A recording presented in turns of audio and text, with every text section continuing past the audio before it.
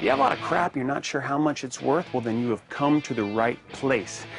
You bring us your stuff, we'll tell you what it's worth, and if you want to sell it, we help you do that too. It's kind of like Antiques Roadshow, but way cooler. It's called HAZARAI, and it's happening right now. And today we are at Toy Tokyo.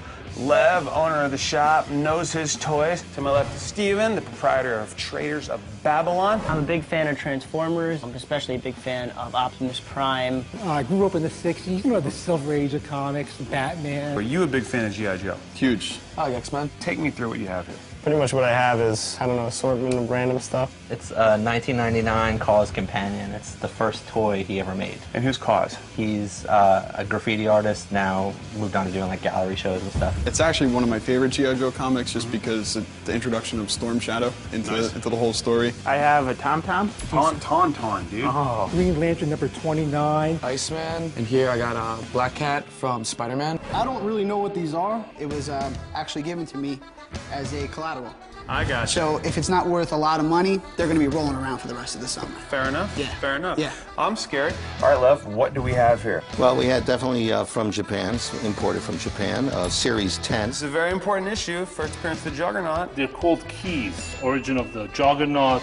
Right. A lot of things are explained here that are relevant to even today's X-Men. First time I saw this piece was in Hong Kong. At that time, I think he was asking $75 each. This is a book that the average collector is not aware of. If it hits, this will be an amazing issue. Right now, a segment we are calling Head to Head.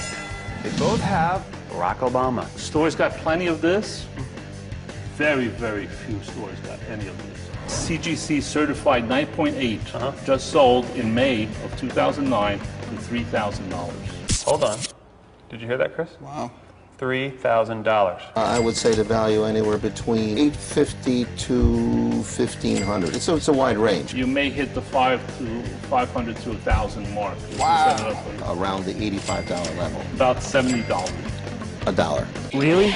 Yeah. Wow. So what do you think? You want to put this up on HAZARAI.com and have somebody bid on it, see if you can get $1,500 for it? I'll throw this one up because if that one's dropping, just hold on to it, see if it does anything in the future. Let's see what we can get for it. I'll throw two of them up, and then just because my dad got them for me, I'll keep one of them. So you could still put it on HAZARAI after the movie opens and get the 50% bump. I think I'm just throw up on the website, see if I can get some bids. Did you say you were going to throw up on our website? Throw it up. Yeah, definitely. I want to put it up there. And tune in next week when we go to the nation's capital, D.C., for our very special All DC Comics episode. Want more HAZARAI? Then get more HAZARAI. 24/7 on the web at HAZARAI.com and everywhere else with HAZARAI Mobile. HAZARAI, the official home for all fankind.